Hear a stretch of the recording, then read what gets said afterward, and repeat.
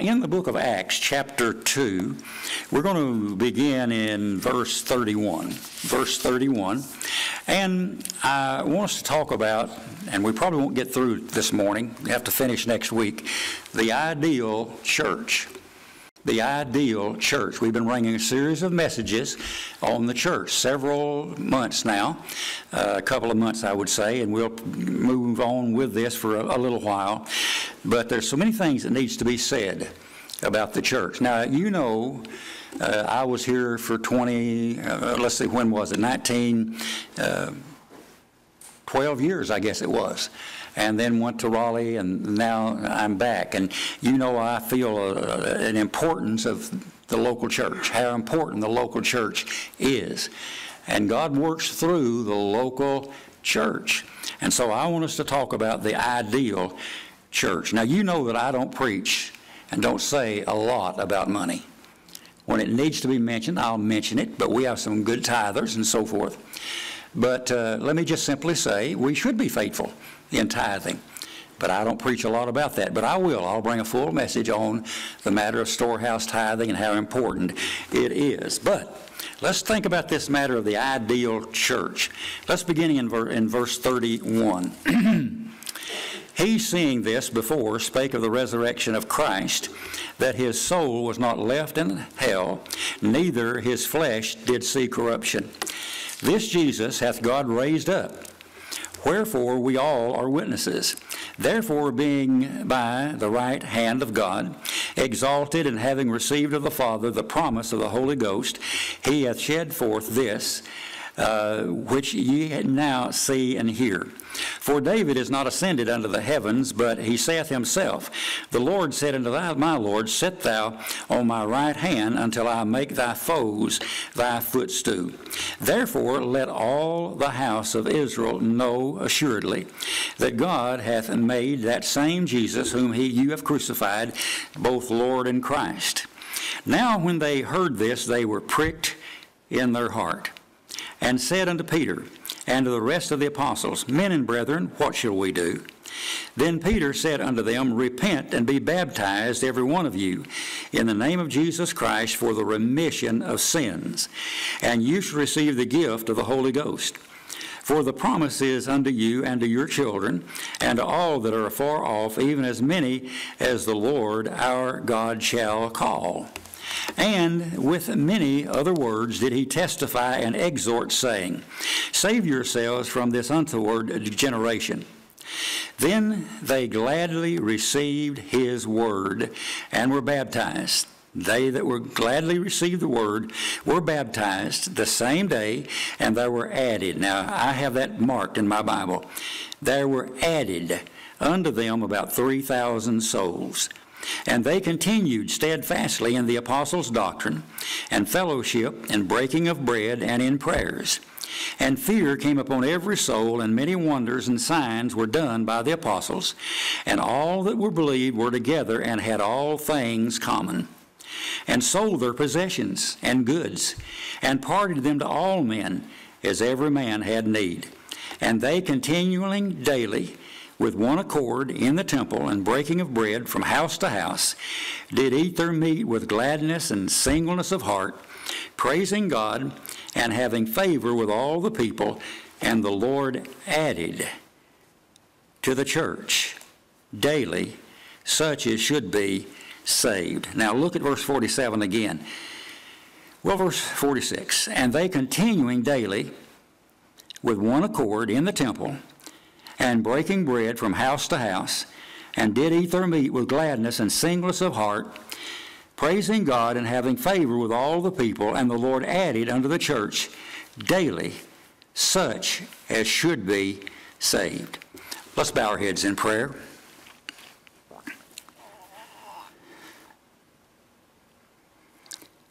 Precious Father, we think about this church in Acts, and we think about how it was used for your glory.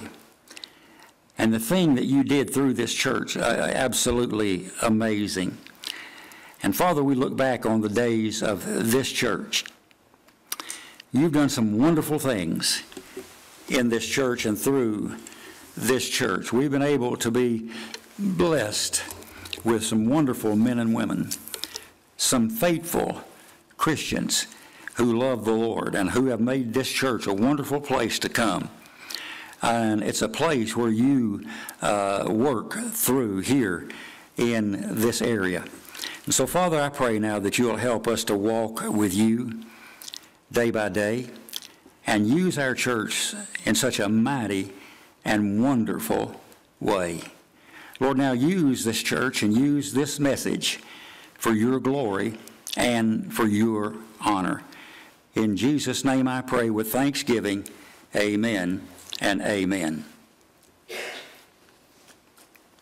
How many people do you know that have the wrong concept of the local church? I meet church members again and again and again, and I'll say something like this: is God blessing your church? How are things going? And I'll get all kinds of answers. And I'll try to ask about their programs and what they're doing for missions and so forth and so on.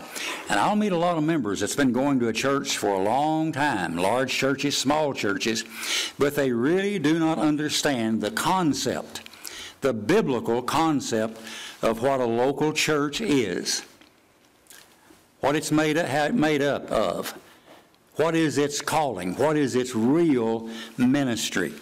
And so here in the book of Acts, Paul is writing, of course, to the local church there, and he is saying to them some very important things that they need to be alerted to. God had blessed this church. God had used this church in a marvelous way. He wanted to use it more and more and more. For instance, look in verse 39. For the promise is unto you and to your children and to all that are afar off, even as many as the Lord our God shall call. He wants to use the church to save people and then to call people to go out, to reach the lost, and to go out to the mission field. Verse 40. And with many other words did he testify and exhort, saying, save yourselves from this untoward generation. In other words, the generation you're living in is going far away from the Bible, far away from the precepts that's brought out through the Scriptures.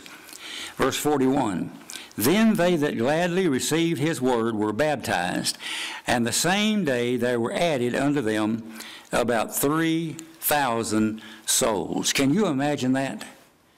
That many people being saved in that short period of time? Verse 42, and they continued steadfastly in the apostles' doctrine and fellowship, and in breaking of bread, and in prayers. Now, the word doctrine here is teaching. Teaching. Biblical teaching. This church was blessed because it had biblical preaching and biblical teaching, and they followed that teaching, they obeyed that teaching, and they went out and God richly blessed them and used them mightily. Now our church can have that. We've seen some of that, but we can have that if we'll listen to this word. Verse 42. And they continued steadfastly in the apostles' doctrine and fellowship, and in breaking of bread and prayers. Now notice what he says. They continued steadfastly in the what? Apostles' doctrine. Who gave the apostles that doctrine? The Holy Spirit did. Amen? So what they were doing, they discovered that on earth, while they were on earth, they were to listen to the Holy Spirit, and they were to carry out his plan for the Great Commission, to see people saved in the local community, but also to take the gospel to the whole world. And I love verse 42. They continued steadfastly in the apostles' doctrine or teaching and fellowship, and in breaking of bread and of prayers. And fear came upon every soul, and many wonders and signs were done by the apostles. Let me stop there a second. In many churches today, there's a lot of racket. There's a lot of noise. There's a lot of jumping over the pews and screaming and yelling and hollering. Playing rock and roll music. It's more like a dance hall than it is a church. Now, I hope that that don't upset you, but that's what I'm hearing now, and that's what I'm seeing now. I had something come in the mail to me as pastor of this church from an organization that said how to double your attendance in just a few weeks. And, of course, change your music, change the style of your auditorium, change your style of preaching, and down the line. And I read some of that stuff, and I wouldn't touch it with a 10-foot pole. There's nothing biblical about it. A lot of noise, a lot of racket, but we want to be a church that is right with God and fulfills the Great Commission and fulfills what is being said here about the local church. Amen? Now, I know that seems a little bit tough. We're not a legalistic church. Now, don't get your idea we're a legalistic church, but we're a church that wants to obey the Great Commission, and we want to obey the Scriptures. And so because of the preaching and the ministry, they that gladly received His word were baptized, and the same day they were added unto them about 3,000 souls. My former pastor, Wayne Williams, brought a series of messages on how the Lord adds and when the Lord adds. There's times that God will add to the local church, but there's a reason that He does it. And I think we'll find that out as we go through this passage of Scripture. Verse 42, they continued steadfastly in the apostles' doctrine and fellowship, and in breaking of bread, and in prayers. And fear came upon every soul. And many wonders and signs were done by the apostles. And all that believed were together, had all things common, and sold their possessions and goods, and parted them to all men as every man had need. And they continuing daily with one accord in the temple, and breaking of bread from house to house, and did eat their meat with gladness and singleness of heart, praising God, and having favor with all the people, the Lord added. I have that underlined and marked. The Lord added to the church daily such as should be saved. Now, would you say that church came pretty close to an ideal church? I would. But what about the modern church today? Do they come close? Do we come close to anything like I read this morning? Wouldn't you like for our church and the other churches in the community to have that type of spirit and have what God would call an ideal church? We're going to pray, and then we're going to look into the Scriptures, but I want you to think about this matter of praying for our church, that God might help us to be this kind of a church, an ideal church for His glory. Amen. So here we see the concept of a local church, just like our local church. Our responsibility is to preach the gospel. Our responsibility is to daily witness and daily take the Word of God to the lost of this community, around the Charleston area, into South Carolina, around the United States, and around the world. Do you agree with that? You see, our ministry begins right here. Remember the disciples, they began at Jerusalem. They began at their home base, and then they moved their ministry out into the area, into the local area, and then out into the world. Now, I'm so glad that I can say that this church begins right here in this local community, but through our missions program, we reach out to the world. And one of these days, we'll stand with our Lord in heaven, and we'll be able to, I believe, get to meet those that were led to the Lord through the ministry of this local church and other local churches. And so you see, the word ecclesia means a called out assembly. From the time of Pentecost until now, the Lord is calling out from His people a local assembly to take the gospel across the street and to the world. Now, deacons, pastoral staff, members, I want us to always take a hard look at what we're doing. Take a hard look at what we are saying, how we're fellowshipping, and what kind of a outreach do we have. And is God going to use us and wants to use us more? We never want to be satisfied with where we are. Amen? When I have the privilege of marrying a couple, a young couple, we'll have prayer afterwards, and I like to bring them back into the study before we go out for the meal or whatever, and take about 15 minutes and go over some things that I feel is very, very important for a marriage to succeed. And of course, one of the things I say to them is this: you have to work together. You have to work together. All right, now think. We need to work together as a body. Amen? We need to work together as a body. And we need to agree as to what we're going to do locally and what we're going to do worldwide to obey the Scriptures and take the gospel from North Charleston to the world. Now, here's what's going to happen when we do that. God's going to be highly pleased. Highly pleased. A lot of men and a lot of women are going to pass from death unto life because of the ministry of this church. Do you remember the day that you were saved? I remember the day that I was saved, 6 years old. I remember that for about 6 months I would cry myself to sleep at night. We had a revival at our church, and our pastor brought in a stirring evangelist.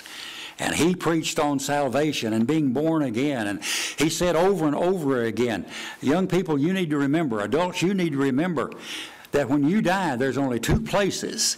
There's no purgatory. There's no between. There is heaven and there's hell. And if you're here tonight and you don't know Jesus and you die, the Bible says that you will be cast into the lake of fire. Now, I was 6 years old. But the Holy Spirit, and I believe this, listen to me. From the day I was born, the week I was born, my mother took me to church. Sunday morning, Sunday night, and Wednesday night. Even though I was a child. All the way up to 6, 7, 8, 9, I went to church with my mother and my grandmother. I got to where I loved going to church, and I loved the pastor. I developed a love for preachers just as a young man. But I never thought I'd ever be a pastor. I thought I'd work on the farm. But that church had a goal, and that goal was to always take the gospel to the world. And so one night I asked my mother, and she said, no. She said, you don't know enough about it. Well, the next day I went to school. Now, back in that day, every Friday, the school system, the Ray County school system would bring in preachers every Friday to preach to us, every Friday. Well, that Friday rolled around, and the young preacher came up and preached, and when he gave the invitation, I went forward. And I asked the Lord to save me. And I shed tears as a 6-year-old boy. And he had me to stand up in front of that congregation of little boys and girls and tell them that I had passed from death unto life. And then he said, now when Sunday comes, you go forward and you tell your pastor. And I did. And that was 2 of the happiest days of my life. Now you think with me just a moment. The joy of seeing a little boy saved. The joy of seeing a little girl saved. Isn't that one of the greatest things that you can experience, and one of the most wonderful things, that you had a part in leading a little boy to the Lord, or a little girl to the Lord, and now you know that they will be in heaven one day. And I've said this over and over again. That preacher that's preached that morning and led me to the Lord, Danny Hodge was his name, I want to see him in heaven and thank him for preaching on that Sunday morning. Now, this comes back to me. I pray that that'll happen to me when I get to heaven. I wonder how many Baptists, preachers, regular members, if you want to say that, how many of them will have the joy of going into that celestial city, and the Lord says to us, welcome home. And there we begin to meet brothers and sisters from all over the world, from every decade. And there they are, and we'll meet one another. And I've got a feeling that when we get there, we're going to rejoice in that But one of the things we'll rejoice in maybe more than a lot is this. I had a hand in leading these people to the Lord. I had a part in leading that young man, that young woman. I had a part in that. Pastors and deacons, Sunday school teachers, like we have here, working together and seeing a young man saved, a young lady saved. What a wonderful, wonderful, wonderful thing it is. But some people have a very soft idea of what evangelism is, of what a church is all about. I'll just be very frank with you. From what I see on TV and what I know about what's going on in a lot of churches today, you don't have a worship, you have a honky-tonk. Now, I'm sorry if that seems harsh, and that won't go with a lot of people. I know that. I understand that. And we're certainly not a perfect church. We have things that we need to share up. But I feel that the main thrust of a service is, first of all, the Word of God. The preaching of the Word of God. We're not going to have a 75-minute song service and 10 minutes of preaching. I'm sorry. The Word of God is quick and powerful, sharper than any two-edged sword, piercing even dividing asunder of soul, spirit, joints, and marrow, and is a discerner, a divider of the soul, spirit, and joints and marrow. The Holy Spirit wants to work in church. He wants some unsaved men and women to come to church, to be brought to church.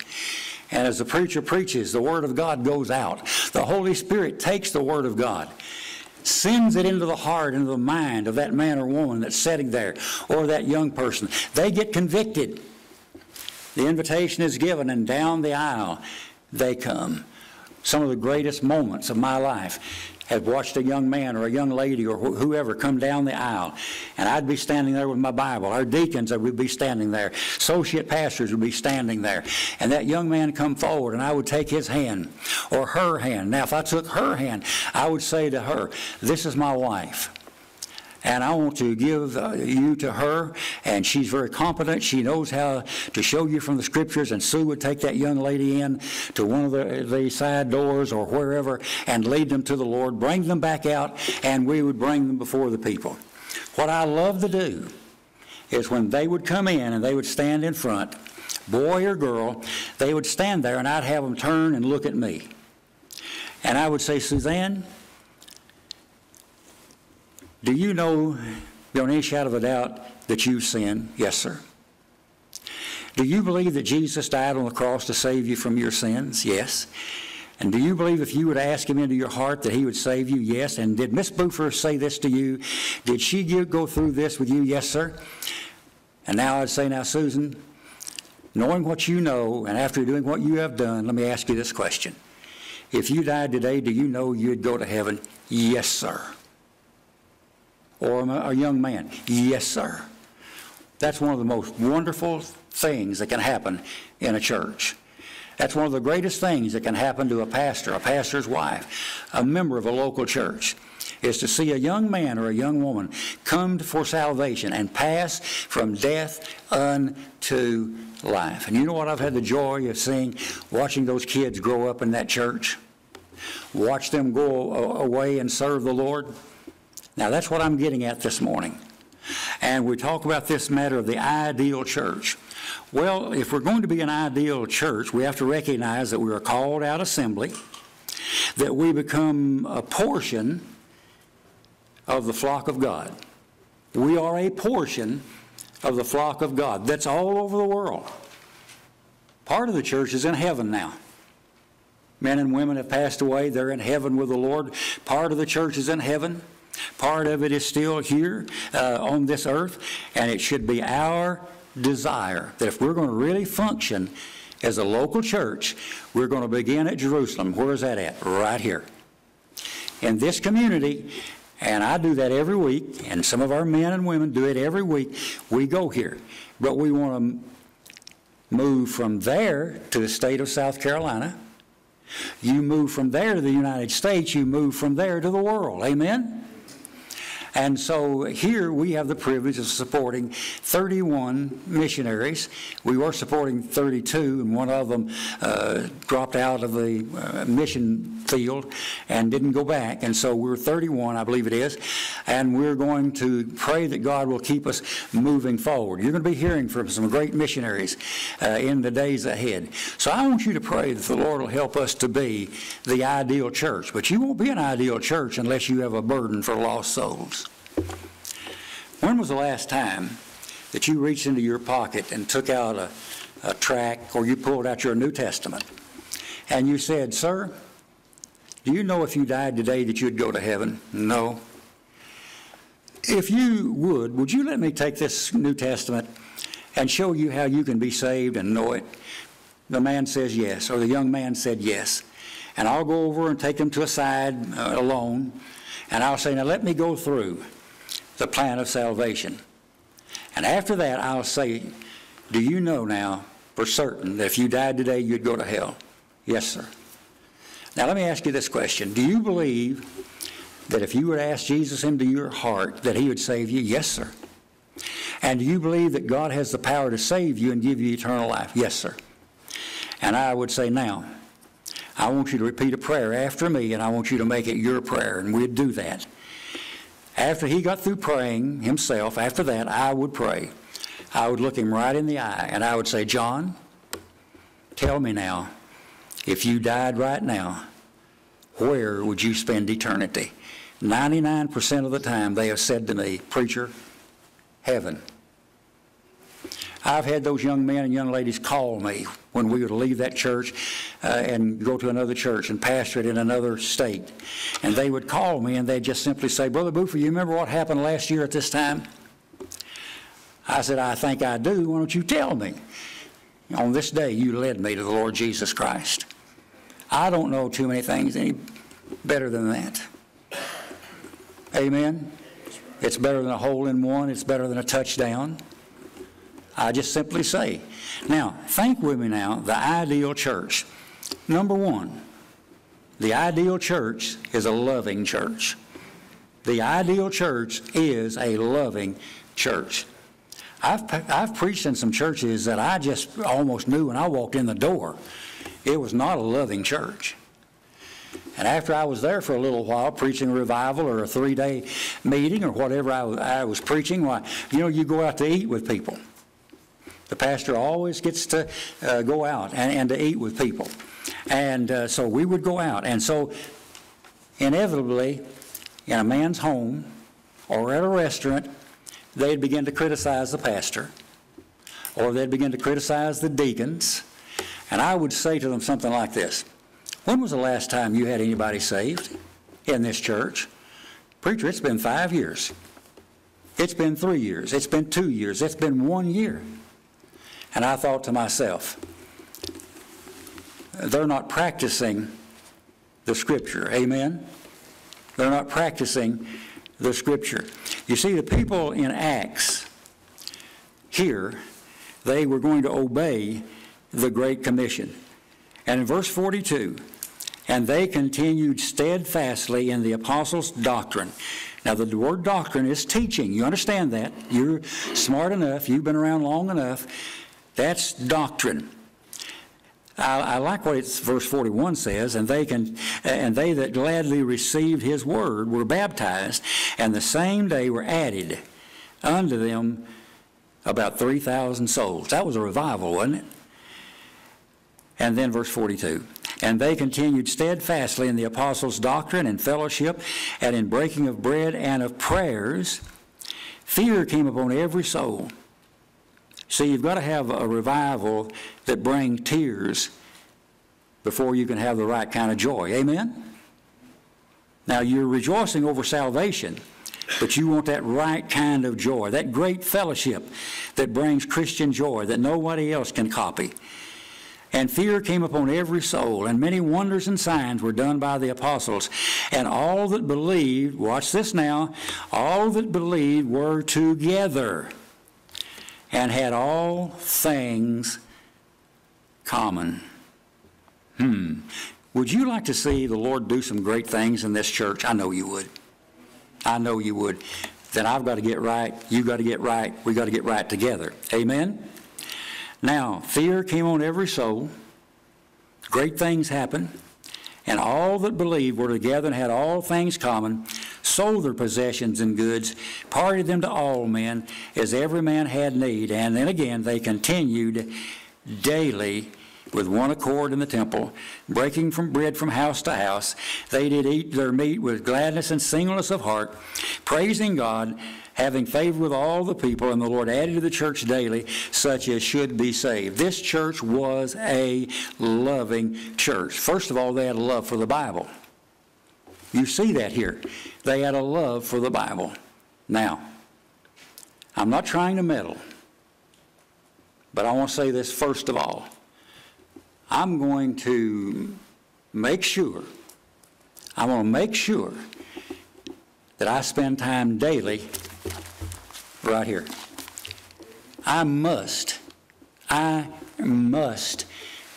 in my mind and in my soul and in my heart the teaching of this book. Years ago, we had a memory verse contest at Pleasantdale Baptist Church. And our pastor made sure that we young people at that time memorized the Bible. And we would have that contest, and of course, the one that won the contest would get a beautiful Bible or a beautiful New Testament and hand it over to them. We'd have 6 or 7 girls over here, 6 or 7 guys over here, and we'd all be memorizing Scripture. And if you memorize all of the verses, and I remember when that was over with, we had young men and young ladies that could quote up to 40 verses of Scripture without stopping. 40 verses of Scripture without stopping. You know what that pastor wanted? He wanted God's Word to be hid in our heart. That's what he wanted. Now, I know young minds have a better opportunity of memorizing that many verses than somebody as old as you folk are. Oh, I'm sorry, I didn't mean to say that. That slipped out. Lou, I meant it. I apologize. I'm sorry. Boy, you gave me some darts there. But you know what happened? The adults got the message. You know what they came and said to us? We're not going to let these kids get ahead of us. We're going to memorize verses too. And that group of gals and group of guys memorized those verses. We taught the Romans Road to them. They taught it to us. And then they went off to school, using their Bibles, their New Testament, and witnessing. The ideal church is a loving church and a love for the Bible. David in the Old Testament loved the law. He loved the Word of God. Turn to Psalm 119. Go back into the Old Testament to the book of Psalms 119. I love the readings of David, and I know that you do too. And young man, think about him out on the hillside shepherding sheep. It was there that he learned how to pray. It was there he learned to listen to God. Out in a desert, a young man, a shepherd boy that became a king. You ever heard that song, The Shepherd Boy That Became a King? If you've not heard that song, tremendous song. Psalm 119, verse 7. I'll get there in just a moment. Psalm 119 and verse 7.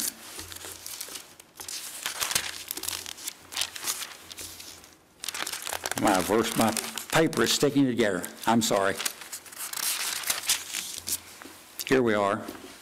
I will praise thee with uprightness of heart. When shall I have learned thy righteous judgments? I will keep thy statutes, O forsake me not utterly. Now look at verse 9. Wherewithal shall a young man cleanse his way? By taking heed unto, or according to, the word. I can't stop there. I've got to go on. Watch. With all my whole heart have I sought thee. I wonder how many of us say that and mean that. With my whole heart I have sought thee. Oh, let me not wander from thy commandments. Thy word have I hid in my heart, that I might not sin against thee. Blessed art thou, O Lord, teach me thy statutes. Now I want you to watch the succession here. Watch. A young man or a young lady. By the way, we need to start teaching our kids that right away. When we have children, we ought to teach them to memorize the Word of God right away. Amen? And what a difference that makes. And so the psalmist says, if a young man is going to cleanse his way, he has to give heed to the Word. And then with all my whole heart have I sought thee. Oh, let me not wander from thy commandments. Thy word have I hid in my heart, that I might not sin against thee. And then he goes on. So you see how important the Word of God is? You see how important the law was to David? Now turn to 1 Timothy chapter 4 over in the New Testament. The book of 1 Timothy chapter 4. Now in 1 Timothy chapter 4, Paul's love was for the Word of God. And that's 2 Timothy, if you will. 2 Timothy. David had a love for God's law, but also you come to the New Testament, and what do you find? You find Paul having his love for the parchments. Chapter 4 and verse 13. Now watch what he says. Well, go back up to verse 11. Only Luke is with me. Take Mark and bring him with thee, for he is profitable to me for the ministry. Let me stop there a second. Did you know serving God can become difficult at times? Do you know to be a servant of God, it gets lonely at times? And here was a great man of God. And he's saying, do your diligence to come shortly unto me. Demas has forsaken me. That's back in verse 9. People are going to forsake you. Having loved this present world, and is departed unto Thessalonica, Crescens unto Galatia, Titus unto Dalmatia. Only Luke is with me. Take Mark and bring him with thee, for he is profitable to me for the ministry. Antiochus have I sent to Ephesus, the cloak that I left at Troas with Carpus, and when thou comest, bring with thee, and the books. Now watch this, and the books, but especially the parchments. He especially wanted the Old Testament. The New Testament was being written, but now he was wanting the Old Testament. Alexander the coppersmith did me much evil. The Lord reward him according to his works. Whom be thou aware also, for he hath greatly withstood our words. People are going to withstand you and I. And my first answer, no man stood with me, but all men forsook me. I pray God that you may not lay it at their charge. Now we'll look at verse 17. I love it. Notwithstanding, the Lord stood with me and strengthened me, that by me the preaching might be fully known, and that all Gentiles might hear. And I was delivered out of the mouth of the lion. I could go on and on and on. So here are two men. They loved the Word of God. Jesus himself was an example in the garden. And Paul exhorted us again and again and again. 1 Thessalonians 5:17.